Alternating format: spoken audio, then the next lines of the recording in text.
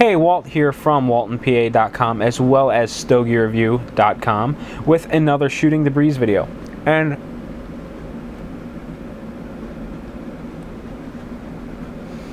this time I want to do a review on a belt that I purchased.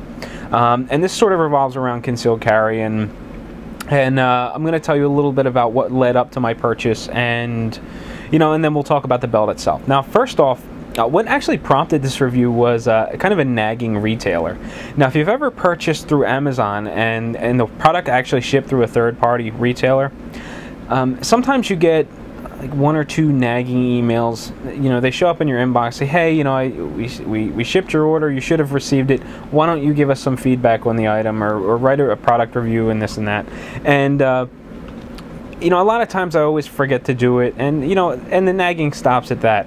Well, with the retailer that I purchased from, which was not through Amazon, it was Hank's Clothing, I think I've gotten 3 emails now on getting me to write this product review, and I was getting kind of annoyed, and then I thought, you know what, let's do this on my terms. I'll record a video for my blog, and I'll just do it my way. We'll post it on my blog, and maybe I'll do the write-up portion on Hank's Clothing website, but let's actually make something of this product that I purchased, and let's kind of share my opinion. So, before we get into the actual product, I want to talk about what led up to my purchase. Now, a while back, I did a review on my first pistol, which was a Beretta Model 70S, which was manufactured in the mid-70s, I believe, based on the serial number. Now, when I purchased that gun, I wanted to get a holster for it so that I could carry it concealed. Now, the problem with a gun that's manufactured so long ago is that there aren't very many holsters available. What I wound up doing was purchasing just a generic holster for a 3-inch barrel from Midway USA, and I was really unhappy with it. And when I finally purchased my Springfield XD for concealed carry, I decided I was not going to go that generic route, and that I was going to buy a good quality holster. So what I did was I ended up going to Crossbreed Holsters, and I ordered the Crossbreed Super Tuck Deluxe, and I've been really, really happy with it. So here is the holster. It's a Crossbreed Super Tuck Deluxe, as I mentioned, and Springfield XD subcompact. And just for safety's sake, there is no magazine inside the gun, and the chamber is empty. So, the gun itself weighs about 28 ounces, and it's a fairly heavy gun, especially when you're carrying it on the waist. And the holster is just this big leather mat with a Kydex holster, portion that holds the gun, plastic. And it's got 2 of these big metal clips. This slips down inside your pants, and the clips slip down over top of the belt, and they capture it, and prevents the holster from riding up. Now, when I purchased this holster, one of the things that I read a lot of was that you should buy a good quality gun belt so that your gun stays put whenever you're moving around and stuff. The gun stays put; it doesn't ride out or anything. And looking at some of the pricing on belts, I really shied away from buying a good quality gun belt, because they seem to start at about $50 and then they go up from there.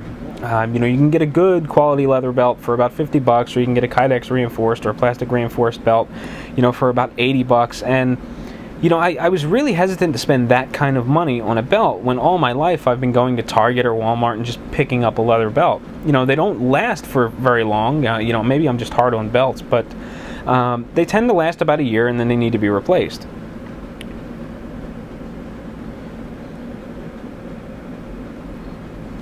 Well, that mindset didn't change when I purchased my holster, and I was actually using this belt that I just recently replaced, which it's really nothing special. It's not very thick. It's very, very flexible. It's about 1.25 inches tall, and I think I paid about $15 for it at Target.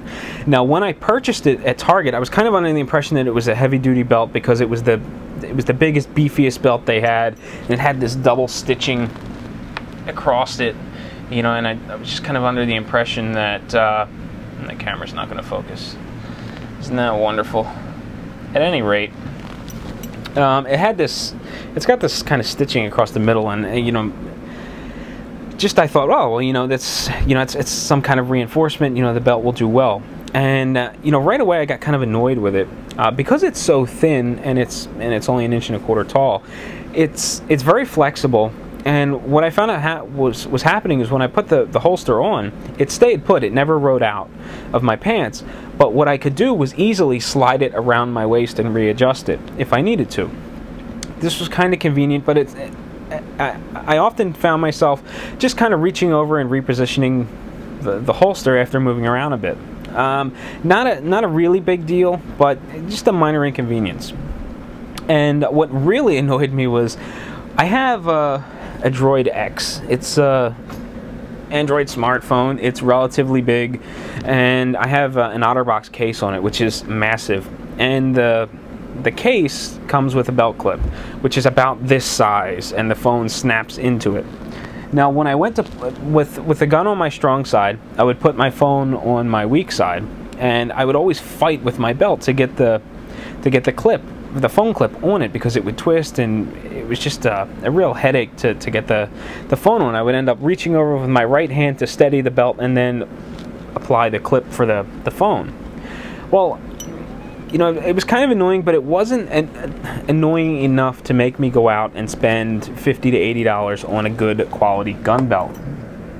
And it wasn't until I was on the XD Talk forums one day when I saw a thread entitled something along the lines of Amish gun belts, and you know, with a subject title like that, it really grabbed my attention. I went inside the thread and I started looking around, and here it was for these Amish belts that were being offered by Hank's Clothing. So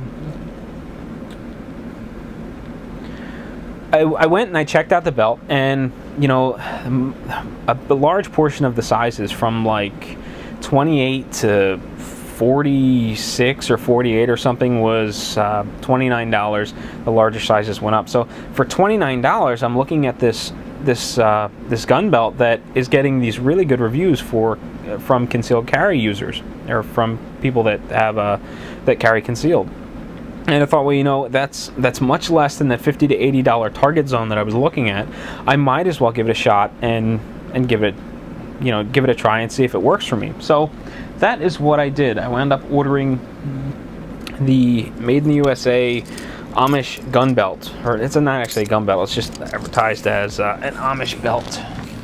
Whether you can see whether it'll focus this time or not. I feel like such an amateur when it won't focus and stuff. There we go. And it's a real heavy belt. It's got a buckle that's replaceable. Take it out with the screws, put whatever buckle you want on it. And I was really impressed with just how thick it was. Even though it probably doesn't measure a whole lot more than my Target belt, it is definitely heavier. It's much sturdier. It doesn't have as much flex. I mean, I can twist it and stuff, but it's nothing like the Target belt that just kind of flops around. And it's 1.5 inches tall. So what happens is the holster actually fits the belt, or the belt fits the holster.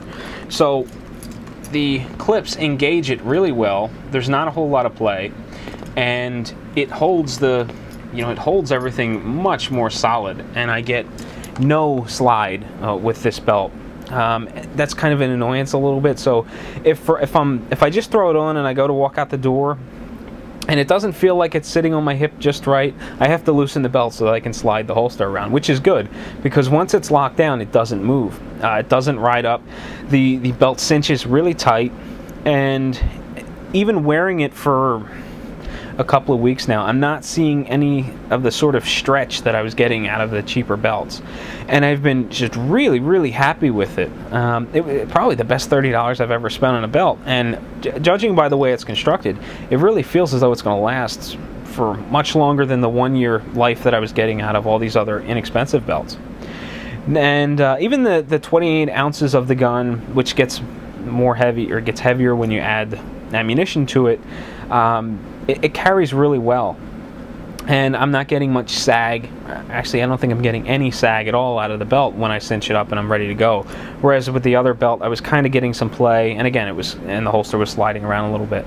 So for $30, you know, I was just really happy with the belt. It comes in black and brown, and it also comes in black and brown with sort of like a scroll work design on it. I think they're eagles or something. I just went with the plain Jane black belt. You know, it matches most of the stuff that I wear. In the event that I need a brown belt, I am definitely going to order one from Hank's Clothing, and I'm going to get the same Amish belt in brown. I've just been very pleased with it. And that about covers, you know, the belt. There's not a whole lot to talk about. I mean, it's a belt. So I'm gonna put all this stuff away that I've got like thrown all around, and relight my cigar. And until next time, happy smoking, happy shooting, and I will catch you later. This is the part where I puff on it, but it's out.